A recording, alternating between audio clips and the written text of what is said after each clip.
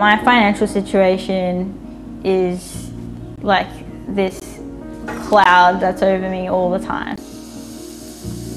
Sometimes it's like I can't afford to eat 3 meals a day. Like that happens pretty regularly. For a university student, Misha McCartney lives an unusually quiet life. I don't buy coffees. I don't go out for dinners with friends. Very isolated in a lot of ways, just because, enjoying life inherently, there's a bit of a cost. She works a casual job and gets the government payment AusStudy. But the final year paramedicine student says she's barely living above the poverty line. How would you describe your financial situation right now? It's shit. It's unsustainable. How do you expect an adult human being to live off of nothing? Misha says financial stress has started impacting her ability to study. I'm not able to focus or concentrate as much as I had previously. I have to repeat to be able to recall information that I used to just look over a few times and be able to recall it. My results have definitely gone down, not through lack of trying, which is quite frustrating. This issue is the same. No matter what state you're in, no matter what city you're in, students are struggling. Students are really across the country calling out about rent prices, about job seeker and youth allowance, and in particular about just making sure they have enough for food. 730 sought responses from universities across the country about the financial pressures on their students. More than 20 responded. Almost 3/4 acknowledged the rising cost of living was having an impact. A third reported increased demand for financial assistance. We've seen an enormous increase in students applying for our financial hardship scholarships and bursaries and our equity scholarships. In fact, last year alone, we provided over 2,000 students with equity and hardship scholarships. That amounted to over $4 million. So that's the largest amount that we've ever given out. At the University of Sydney, demand for groceries from this pantry service has increased by 400% this semester alone.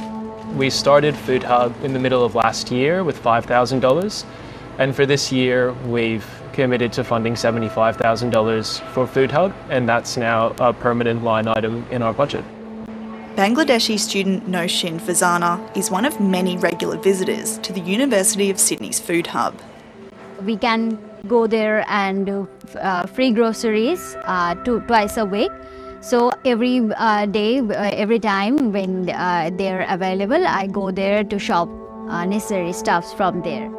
She's on a Commonwealth Government scholarship specifically for students from developing countries, which pays her tuition fees and gives her a fortnightly stipend for living expenses. With nearly 60% of that budget used for rent, things are tight.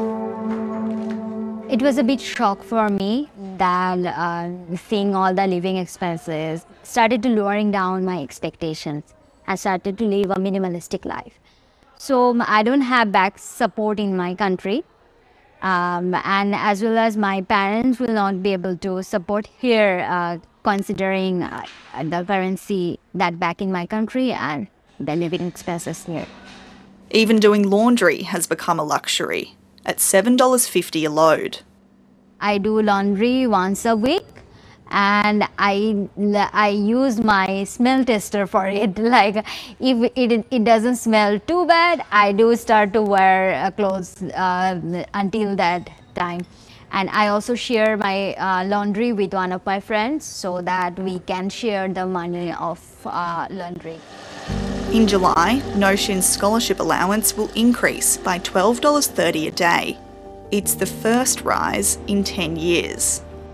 Most international students are living in dire financial circumstances. They don't get access to any sort of youth allowance. They get access to a lot of scholarships, and they definitely don't get access to any rental assistance payments. Last month, the government's own Economic Advisory Committee said in a report that the current rate of youth allowance is seriously inadequate. It recommended a substantial increase to the base rate be the first priority in next week's federal budget. Social Services Minister Amanda Rishworth told 7:30 the government is considering these recommendations as part of the budget. Education Minister Jason Clare acknowledged cost of living pressures are a real issue for students.